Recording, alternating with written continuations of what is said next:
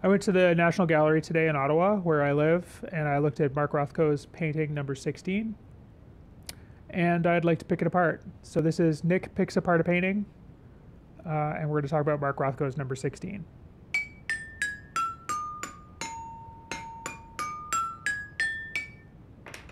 That was my theme music.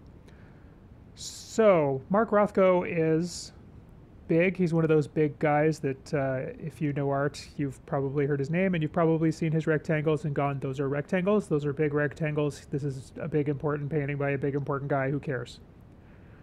And I kind of feel that way. I look at Mark Rothko and I think this is lazy. It's boring. It's too simple.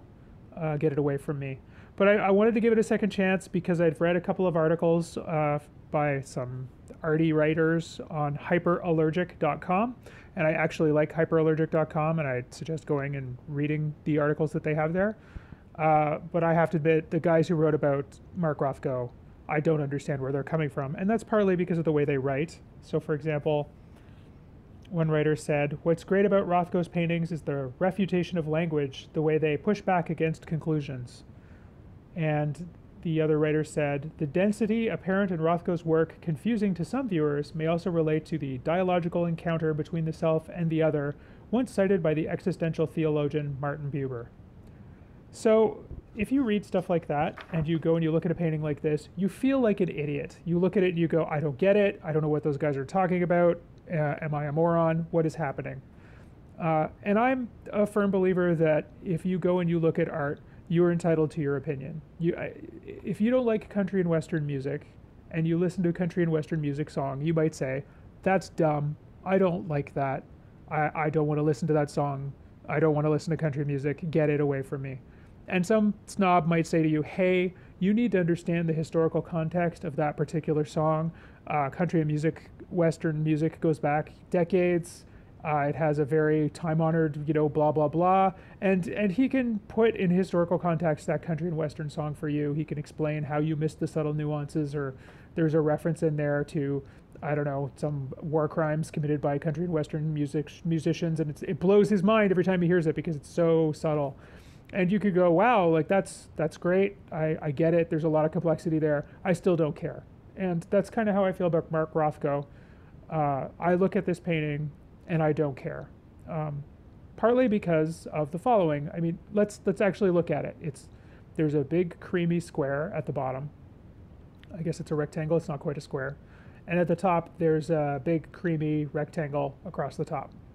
And separating the two is an orange sort of space that's a little more distorted than the orange that actually surrounds the whole thing.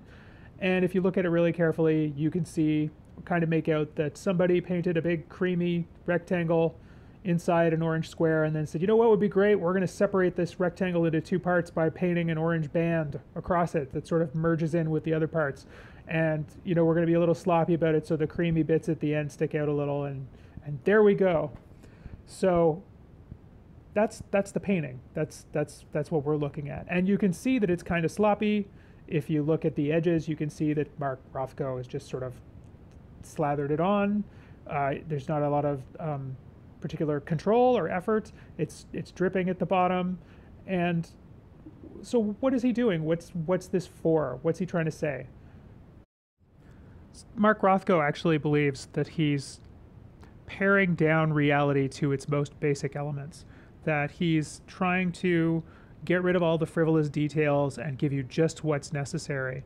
And I have to admit, it kind of annoys me because I find one of the quotes, it's on the little card next to the painting. I advise when you go to an art gallery and you look at art, don't read the card. Look at the painting, see if you have a reaction. If you're completely baffled and you don't know what the heck's going on, you can read the card and get some extra information. But more often than not, I feel like that card is there to tell you, you're stupid, you don't understand. Here's some very important, this is a very important piece of artwork. And you are entirely entitled to just look at it and just go, ugh, or hey, or, and build your own story about what the thing is that you're looking at.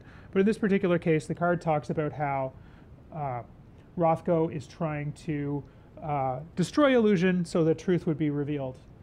And some of the reading I did about Rothko talks about how he sees this painting that he's doing, these giant squares, as a kind of mythology. and a kind of eliminating all the details and making it so that the viewer has to participate and create something themselves instead of just him spoon feeding you the actual meaning of the art. And he, at later in life, he refused to talk about what he was doing, and he just would say, you know, it's up to you. Don't ask me. I just painted it. Leave me alone. Get away from me. And I actually like abstract art because I like to think of it in that term of you look at it, you bring your meaning to it, you have to decide what it means. So I looked at this painting and I'm like, all right, what is going on? There's a square, there's a little rectangle, and I gave them like personalities. I'm like, oh, maybe the big square is the parent and the little square is the child, and this is the parent and the child trying to relate to each other, but they're both empty, cold, white voids full of nothing, and so they have nothing to give to each other, and there's no relationship. That says more about me than about Mark Rothko, although apparently he was a terrible parent. I read on some website somewhere. My parents were pretty terrible too, so I you know, maybe I'm bringing too much of me to this painting, or maybe you could say that the little square is conscious thought and the bottom square is unconscious thought, and this is about that. Or you could say that this is it's like a Zen circle. You know those circles that people paint with sumi brushes? It's just a circle, and it's supposed to be about inside, outside, and who's, you know, what's inside of you and what's outside of you is an illusion. And maybe that's what this is the white square and the other white square. They look like they're separate, but really they're together, and that orange band in the middle has separated them. I mean, the problem with this kind of painting is you can stand here all day and you can come up with 10 billion reasons about what the hell it's supposed to be and what it's all for. But in truth, it's entirely make-believe. But Mark Rothko is painting giant ink blots, and you can project as much as you want on them, and he's not giving you a lot to work with. So, for example, if you look at an Alex Janvier exhibit, which is at the National Gallery right now, if you look at some of his paintings, there's a lot to work with. There's a lot of complexity, there's a lot of squiggles, there's a lot of play, there's a lot of joy and happiness. And it's like, hey, viewer, look at all of this. You can, you know, there's stuff to work with here. It's great. But then you come back to the Mark Rothko and you're like, dude, like, give me something to do. This is just so, and maybe that's what that, you know, that guy in hyperallergic.com is talking about, where it's like the self and other, where it's like, you know what, Mark Rothko's like, I'm not going to give you a goddamn thing. You don't get anything from me. You figure it out. It's all on you. All I'm doing is I'm painting this stuff. And I don't know. I mean, it doesn't work for me. I find it too pared down. There's art is illusion. You can't get rid of the illusion and say, there, now that's truth. You know, if you want to get really truthful and get away from illusion, don't pick up a paintbrush, because the first thing you're going to do when you start painting is paint illusion. Because if you look at a landscape and you see all those little trees and things and the little fawn and the sky and birds and things, none of that's really there. That's an illusion. It's paint on canvas. Somebody did some representational stuff. So effectively, Mark Rothko, because to me, when I look at this, he's primed the canvas. When is he going to start painting? He's painted this big white space. Is he going to put something in there? Are there going to be trees? Is there going to be birds? Is there grass? Like, when's he going to start putting something in there? Instead of just giving me this big empty white space. And that's part of my frustration with this kind of work. And I mean, if you look at other Rothkos, they're not these big white spaces. There's all these different colors, and there's vibrations between the different colors. Because if you put red on top of green or blue on top of orange, there'll be a sort of vibration with the two colors fighting each other.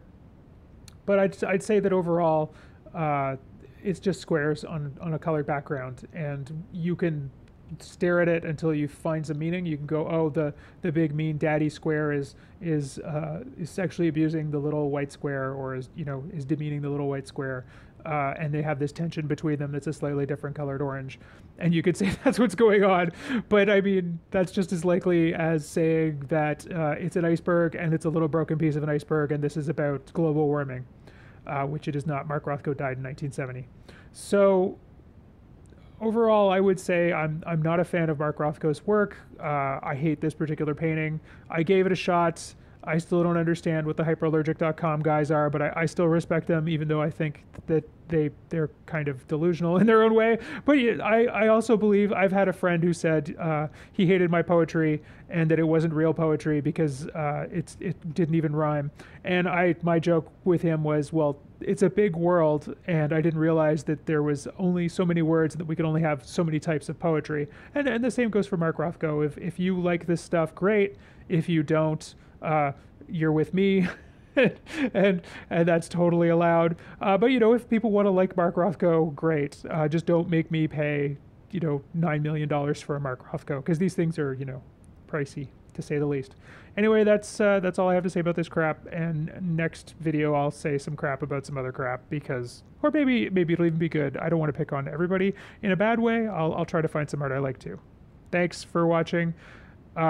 If you like this, and why wouldn't you like this, you can go to my blog, stopbeingsane.com, where I have crazy comic strips and weird fiction, some opinion pieces, and other nonsense, and you can watch me slowly disintegrate into nothing. Thanks. Bye.